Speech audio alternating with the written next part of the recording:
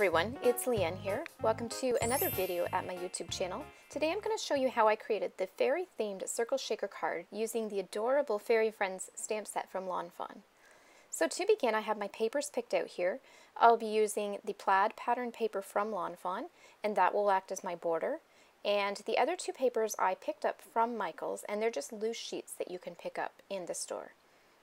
So I'm doing the circle shaker card, so I've already cut that out with my largest circle die, and I have three, so I have a medium size as well and a small.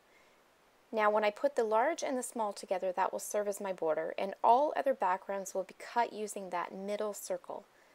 So now I'm setting up the border first. So I'm using my largest die and my smallest die, and I'm just eyeballing that to figure out where I want the frame to be.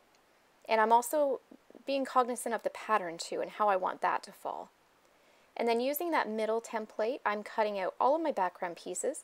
So the yellow will be the sky and then the green will be the grass. And I've cut those both out of the same die. And I'm also using the Everyday Sentiment Banners dies from Fawn as well. And this will hold the sentiment at the bottom of the card. I also took an Avery sheet protector, and it's a clear sheet, and I used my middle die to cut out the part that will be the shaker window. Now when I run it through my die cutting machine, it just scores it, which is okay. So I just run that lightly over my X-Acto knife, and I'm able to easily pop that out. So here I'm just stamping up the stamps that I'll use from the Fairy Friends stamp set, and I've stamped these in Memento Tuxedo Black ink. And I'm just doing my COPIC coloring here, and I've sped this up so that you can see all of the shadows and highlights and considerations I make as I color these in.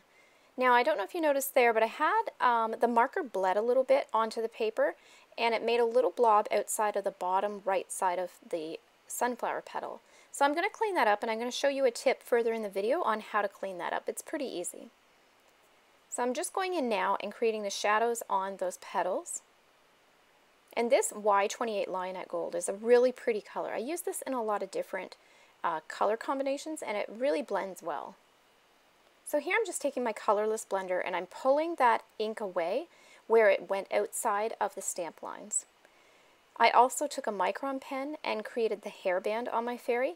There is a natural hairline that's present on all the fairy stamps, and I love to just add one line at the top and create a hairband to go with all my fairies, and this works for every fairy stamp in the Fairy Friends stamp set. And then that way I can coordinate the dress color with the hairband and tie that color in more than once into the fairy coloring, and I find that's a really cute addition.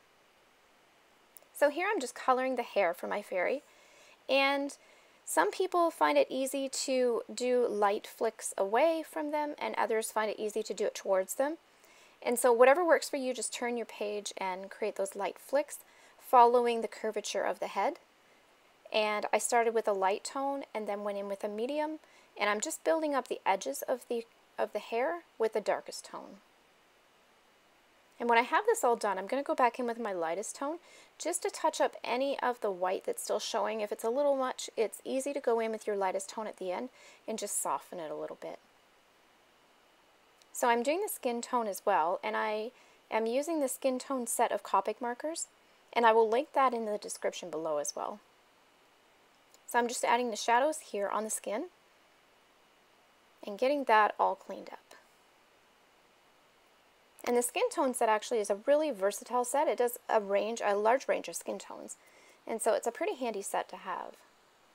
Now yellow is my favorite color. I love the color yellow. So I was pretty excited to color this fairy in a yellow dress with her yellow sunflower. I haven't done a yellow card yet, a yellow card video, so I was pretty excited to do this. And I thought she looked really nice with her brunette hair, and it complemented the colors really well together. And then I'm just going back in and cleaning up her headband and matching that to her dress as well.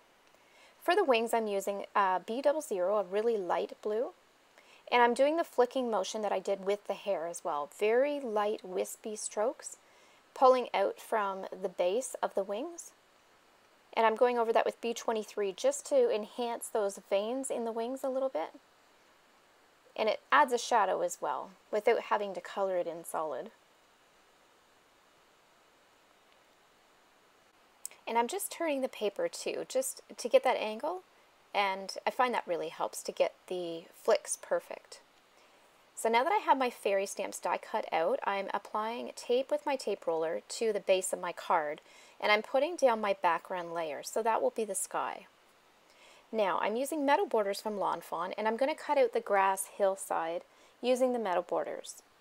And I'm going to do that in the green.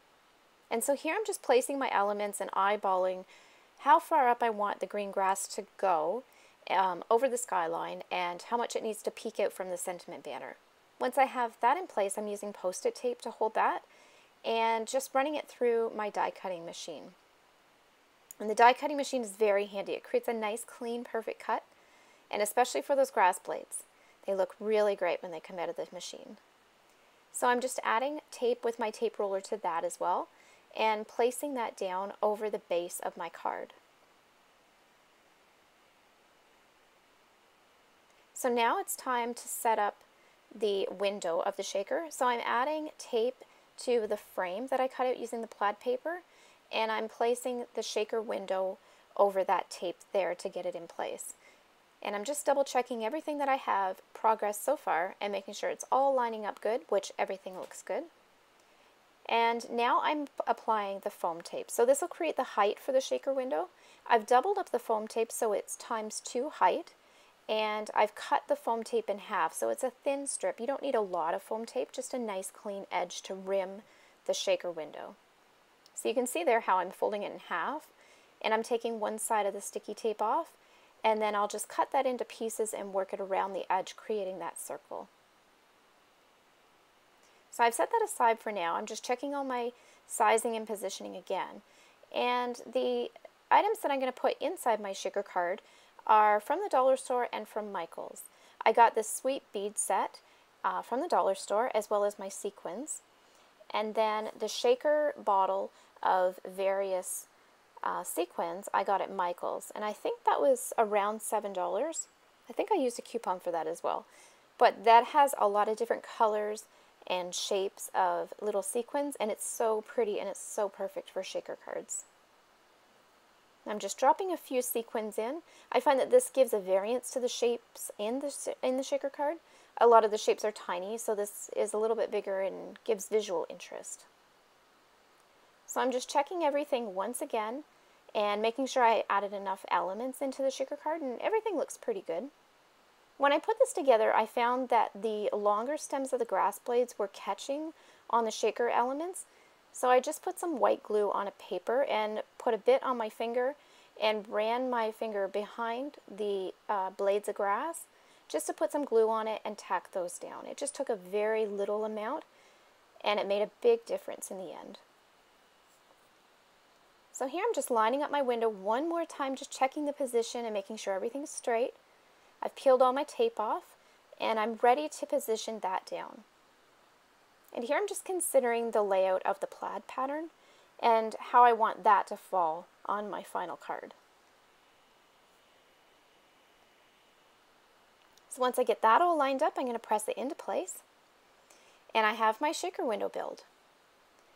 So once again, I check and double check just to make sure everything is positioned properly, the proportions are still lining up good, and I'm ready to ink my sentiment. So I'm using the sentiment, "Thank you very much," from the same Fairy Friends stamp set. And I'm just making sure that everything fits on the die that I have already cut for the sentiment banner. I find it helps if I tack it down with some Post-it tape on my desk, on my work surface, just so that when I stamp it, it doesn't lift up off the page as I lift my acrylic block back. So I'm adding some two-way tape, and I'm going to layer that sentiment banner. And in the sentiment banner set, the dies, you get 3 different sizes, so it's nice that you can create that layered dimensional look. I've added some foam tape to the back of the main banner. And again, just checking my position. I do this a lot when I'm creating a card. And once I have that all good, I just tack it down in place. I've put foam tape on my fairy and my little sunflower as well. And I'm getting ready to put those into place as well. Because these are tinier elements, I use the tip of my X-Acto knife, and it's holding onto the foam tape at the back, and then that allows me to position it exactly where I want it. And I can move it in and just nudge it a little bit if I need to, instead of trying to do it just with my hands. So then now that I have the card all built, I'm going to attach it to the base of my main card. So I've added some tape with my roller tape, and making sure everything's straight and centered, I'm positioning that, and it's all good to go. So we have a top folding circle shaker card. And I'm pretty excited with how this turned out. So there you have it. Here is the finished piece of the circle shaker card. If you like this video, please give it a thumbs up and be sure to subscribe so you're notified the next time I post a card video. Thanks so much for watching.